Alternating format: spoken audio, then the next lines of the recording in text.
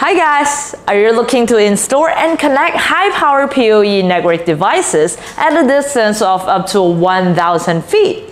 Now, a long-range PoE switch with the high-power output might just be what you need. Today in this video, I'm going to use a long-range PoE switch to power up a PTZ camera and a wireless access point. And if you have any trouble with your system design, please feel free to contact us through the link down in the description box below, and we'll be more than happy to solve your problem for you. Now, a high-power PoE is a technology that allows both power and data transmitted over a single Ethernet cable. It can deliver higher level of the power than the standard PoE because they're AF, AT, and BT standard.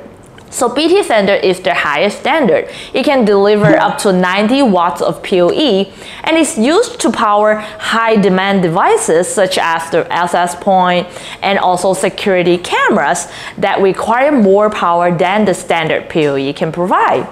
So without saying, let's move on to the demonstration board and check out our setup today.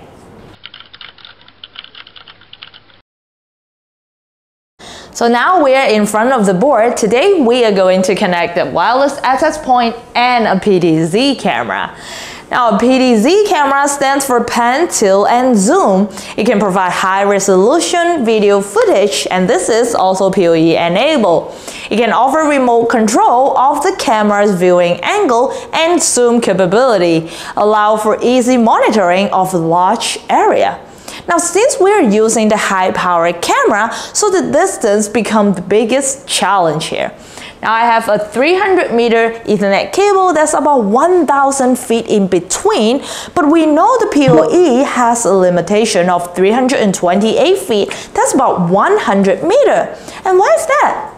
Because as the length of the Ethernet cable increases, the resistance of the cable increases as well, and leading to voltage drop and power loss over the cable. High-power devices may require more power than can be reliably transmitted over a longer distance and resulting in additional power loss. So what can we do? That's why we need to add a long-range PoE switch. Now, this is a device that combines the functionality of a traditional PoE switch with the ability to transmit both power and data through a single Ethernet cable for extended distance. Now, it can provide up to 500-meter distance maximum. And also fast networking. The connected PD here can receive up to 100 megabit per second, and this is compatible with IEEE 802.3 AF, AT, and BT standard. And you see, I have 8 ports in total here, but keep in mind, only 4 ports, the first 4 are the long-range PoE port, and the other 4 ports are just ordinary PoE port. And for each port, it can supply up to 30 watts of power maximum. So that's why we need to add this in order to boost up the power and data. And you might think, is that all we need? But if you look carefully, you will see we have an extender here by the devices. How come? Why do we still need to add a PoE extender? Remember, this is the PoE long-range switch that can provide the power and data up to 500 meters, right? However, our edge devices here are just ordinary devices.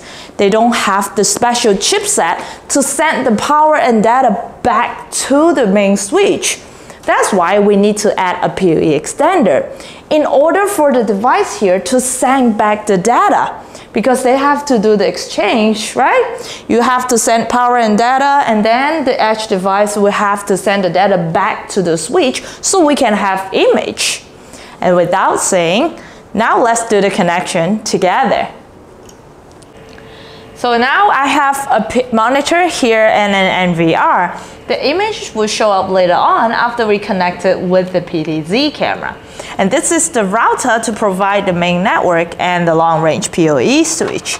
So I'm going to use a short patch cord here to connect our network router to the NVR.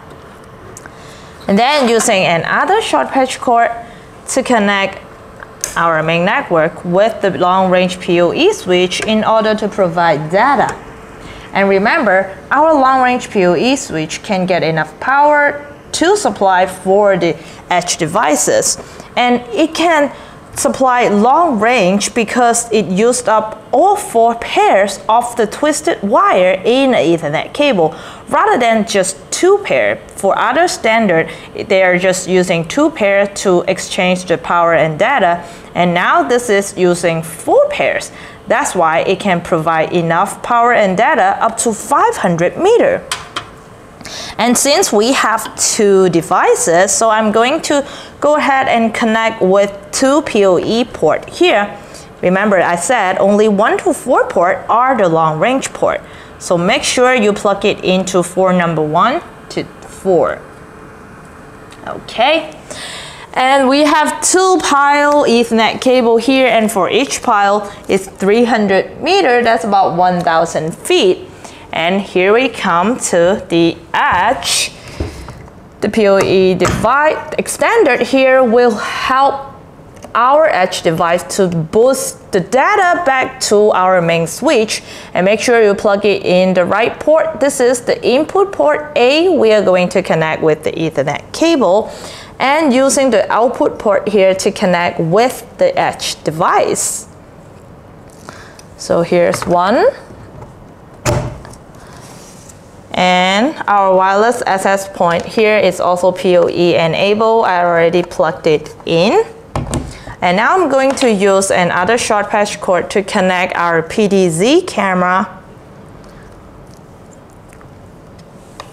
to the PoE extender, and using another Ethernet cable to connect with our extender in order to provide both power and data to our edge device. And now they're also able to send back the data.